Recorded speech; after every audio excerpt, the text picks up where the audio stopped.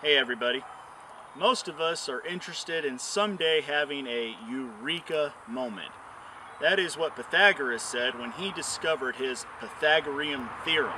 Eureka, I have found it. And we hope that as we try and trial new things that we're going to find a way that works really well where we can say, Eureka, I have found it. However, most of us end up having more Thomas Edison moments than we do Pythagoras moments, where we have to bolster ourselves and give ourselves some courage and motivation and say, I have not failed, I've just found 10,000 ways that didn't work. Well, I have to tell you about one of those ways today. We've been trialing the free-range bunnies, and if you saw the two previous videos about this, we took some of our rabbit stock and put them out in the yard to run around. The first thing that we discovered was that we had inadequate fencing for our vegetation, and we put in new fencing to keep the rabbits out of areas that we didn't even think they were going to get to, because if anybody ever tells you that garlic will keep a rabbit out of someplace, it doesn't work. Rabbits just like to pre-season themselves and eat your garlic. However, it's been 30 days since we've seen a rabbit. And now I have to sadly tell you that we feel that this is one of those ways that does not work. We were smart enough to keep two of our rabbits, a pair that we knew that would breed, separate and still in cages, so we're going to recover.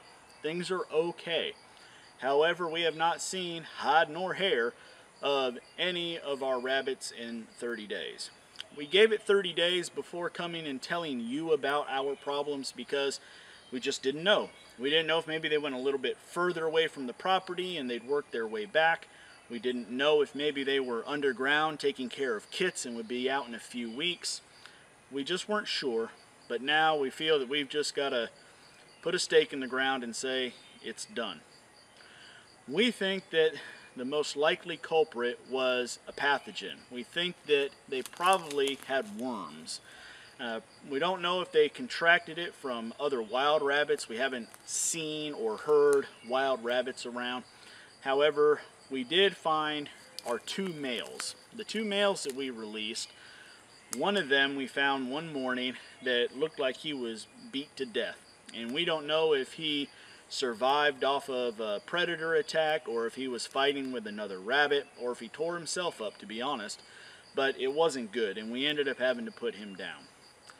The second male, Jennifer was able to walk straight up to him and pick him up, which is something we had got unaccustomed to being able to do. We were able to do that in the beginning, but the more that they were out in the yard, 2 or 3 feet was our best shot in getting close to them. And then as she would pick him up and set him back down again, he would sit there and then roll onto one side, seeming like he was cognitive, but not in control of his faculties.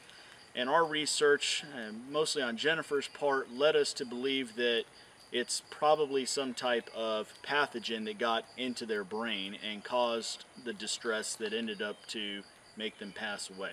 So we know that the two males for sure have passed away, and not seeing the females for so long when it was a common occurrence to come out in the yard and see 4 or 5 rabbits at a time tells us that we have to come back to you and say that we cannot recommend this. It's just not something that we feel comfortable doing again, and we can't tell you that you should do it on your own. We'll have to look into this more. Maybe if you're a person who's comfortable with medicating your animals, there might be some options. Maybe if you had a more enclosed area that you felt you could keep the rabbits a little closer eye on the rabbits and be able to attend to any medical issues that they may have as they come up, then maybe there are some possibilities. But for our experiment, this again is one of those ways that just did not work. But we want to share our successes and our failures with you, so I hope that you will join us next time. We'll see you then.